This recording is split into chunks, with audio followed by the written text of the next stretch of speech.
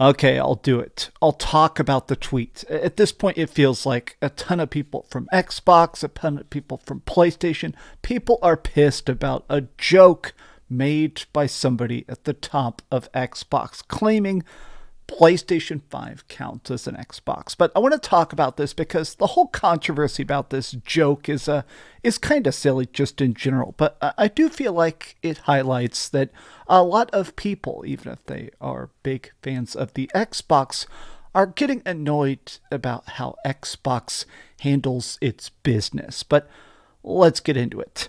I hope you're having a great day, and if you could, please give this video a like and subscribe if you haven't already. So this was officially published about 36 hours ago, and I swear so many subscribers have told me to look at this, so many people have sent me this, but this is what it is. The senior social media manager of Xbox posts a picture of a PlayStation 5 Pro specifically and says this is a Xbox. Now, a lot of people in the comments, of course, are instantly making fun of the fact that this is a typo. Wouldn't it be this is an Xbox rather than a Xbox? Isn't PlayStation pronounced crossbox? You know, so everybody's making fun of the fact that it's incorrect grammar from the head of Xbox management. A little bit funny. But a lot of people are basically saying, okay, just do it. Give up. If you guys are not going to care about the state of Xbox, if PlayStation counts as Xbox, just give us Forza. Just give us Halo. Just give up completely, right? You're trying to make a buck. Put the games where the gamers are at. Now, the context of it is that originally Jeff Keighley tweeted out the very, very chic and stylish 30th anniversary PlayStation 5 Pro. This thing is that delicious, delicious retro gray. I got the controller, and the people that got the PlayStation 5 Pro, I'll admit it, I'm jealous. I think it does look incredibly good, but he said, if you know, you know.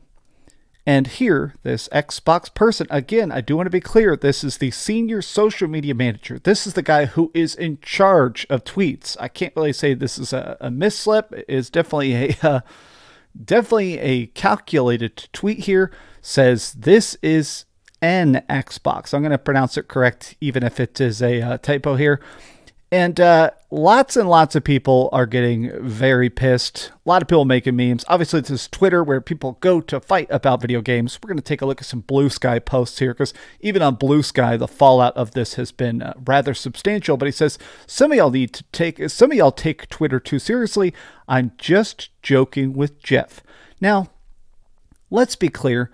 This is definitely a joke. Obviously, it's a joke. But I think that a lot of the backlash, a lot of the anger, the reason a lot of people are kind of just laughing about it and making memes of loss and stuff like that is that it's pretty obvious that if you were ever a devout Xbox fan, if you ever were the kind of person that says, we've got the best exclusives, prepare for next year, get ready for the Game Pass domination, it's so interesting to watch that a lot of that hype, that fervor, that dedication to what Xbox was is very quickly receding. Like this. So if that's an Xbox, I wasted my money buying an actual Xbox Series S and Series X.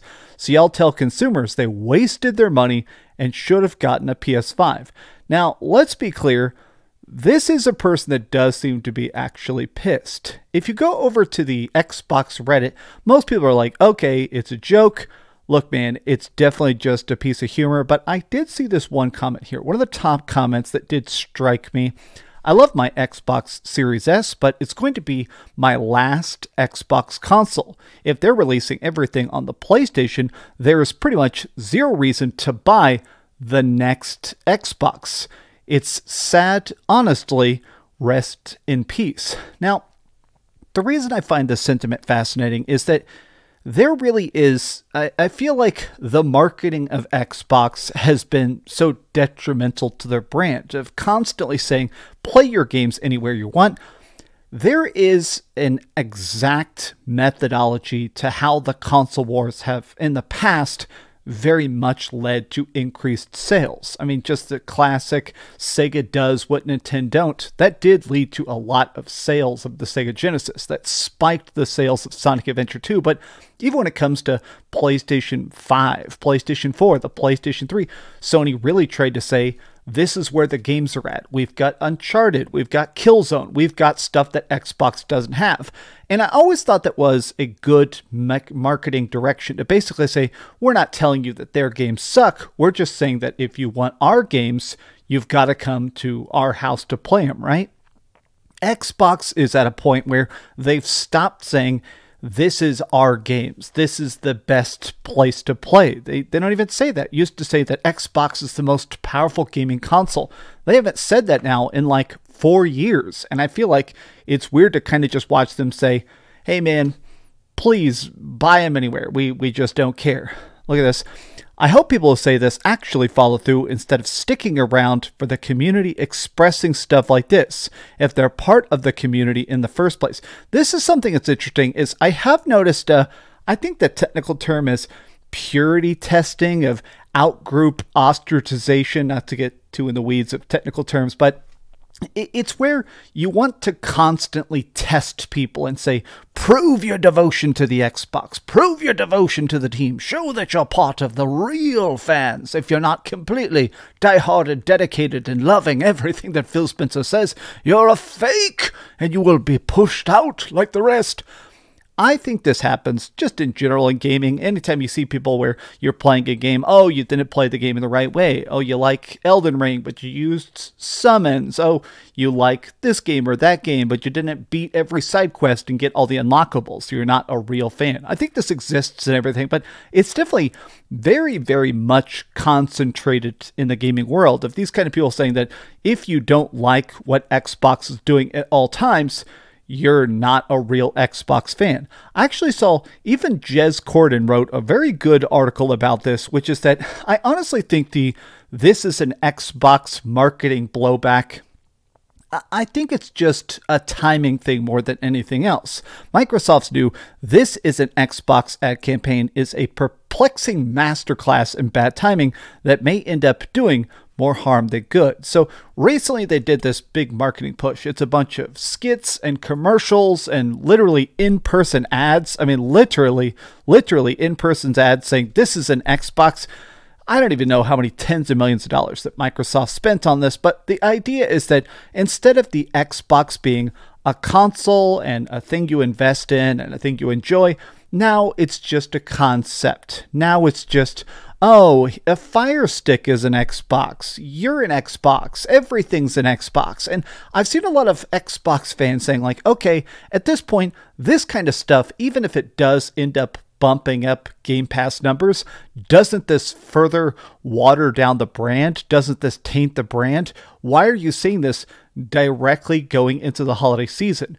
Now, every single time, fourth quarter, right? Every single time when it comes to October, November, December, this is when you see the explosion of console sales and games in general. We get Black Friday deals. PlayStation 5's getting a temporary, we don't know how long it'll last, but it seems like it's going to last for about a month and a half. They're doing a temporary price cut on the PlayStation 5. Xbox is kind of just saying, hey, the best way to save money is to sell your Xbox and maybe buy some Game Pass game cards, because everything's an Xbox, from your phone to your PC to a PlayStation 5. I honestly feel like this tweet would have been better received. I just feel like the timing of this more than anything else. If you tried to do this in a bit more of a down period, saying this right before the release of Indiana Jones, now we know that Indiana Jones is also coming to the PlayStation 5. I think a lot of the most dedicated, passionate Xbox fans are annoyed that it does feel like Microsoft in general just doesn't care about the systems or the games. They're just trying to basically limp along. He said this, "The worst part is I love the vision of this ad. I'm an active user of this ecosystem, particularly cloud and play anywhere, but I keep asking myself, what would I say to someone when they ask, how is my phone an Xbox? It's far more complicated than just calling it an Xbox today, in my opinion." Now, I feel like this is a good follow-up because I have talked a lot about the fact that I interact with a lot of casual gamers, or I interact with a lot of people that are mid-tier gamers, right? They have a game console, they buy 3 to 5 games a year, they buy a lot of stuff on deep discounts, but they don't watch game reviews, they don't interact with gaming the way that a lot of people that are heavily into YouTube probably interact with it. And I do feel like, honestly, this is an Xbox ad campaign is most damaging to that audience. I'm going to show you a specific example. I've blurred out his name, I've edited out his name, but this is a good buddy of mine whose wife really wanted Starfield for Christmas. And he didn't know it was an Xbox exclusive. He was like, all right, so I'm thinking about buying a PlayStation and I'm going to buy Starfield. And I said, well, if you're going to buy Starfield, you can't get a PlayStation. You have to get an Xbox. And he was like, wait, what?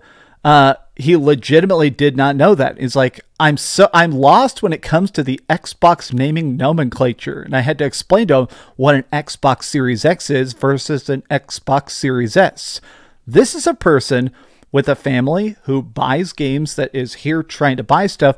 And even he is like, I'm on the internet and I don't understand the difference between the different versions of Xbox. And I do still believe that the whole idea of this as an Xbox as an end campaign, it's going to lead to even more of that casual consumer confusion that is kind of the backbone of this market. If someone walks into GameStop and just says, hi, I want to buy an Xbox for myself or for my kid. I haven't gamed in 10 years. I see those comments sometimes. So people saying, I like your videos, DreamcastGuy, because I'm coming back to gaming after a long break of finishing law school or whatever. How do I get back into it? What games should I play? That kind of stuff. And I think that audience, when they ask somebody, I want an Xbox, they want a clear answer. This is your PlayStation 5. It's something that plays games that are Sony's and it plays third-party stuff. This is an Xbox. It's just a singular device with good graphics and instant load times and a really good controller. Just buy it and play it. This idea of, oh, well, there's the streaming service branch of Xbox. There's all this other stuff. There's also the cross-play activities. Oh, there's also the streaming stuff. Oh, you can also buy them on PlayStation 5.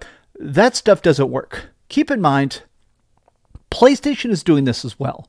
They just don't market it the same way. There is PlayStation game streaming. PlayStation Cloud isn't nearly as good as Xbox Cloud, but it does exist and it is pretty functional. There are a couple PlayStation-made games that are on Xbox, whether it's Destiny or MLB The Show and stuff like that. But Sony isn't coming out running ads saying your Xbox is a PlayStation. Essentially, my conclusion to this is that people are going a little bit too crazy with this. I do think people are, I have been sent this so many times. I've seen so many people so pissed. Just for funsies, let's end off by looking at the post engagements and the quote tweets and seeing how many people are just straight up saying, yep, this is it. Everybody, I don't want to see someone's screen, but yeah. The people working for this company have become so tone deaf, it's crazy. Literally every single reply is disgusted or annoyed. Being a primary Xbox gamer is like having a wife with a boyfriend. Okay, we're going to end off there. Thanks for watching. If you could, please be sure to like this video and subscribe if you haven't already. And be sure to follow me on Blue Sky. I've been thinking about getting back into streaming. Oh yeah, my buddy texted me last night. He wants to get matching Sonic tattoos. So like this video. If it gets 3,000 likes, I guess I'll get a Sonic tattoo. But I'm probably going to get it on my leg or back. I don't want to get it on any of my arms. I don't want to look at a Sonic on my arm for the rest of my life. Also, if I got this too big, I feel like it look like I have some sort of awful blemish. Thanks so much for watching that video. If you want to see something else, you can always click this link to see what I put up last, or, you know, subscribe and see what's coming up next. Also, I promise that whatever I do, it'll try not to suck.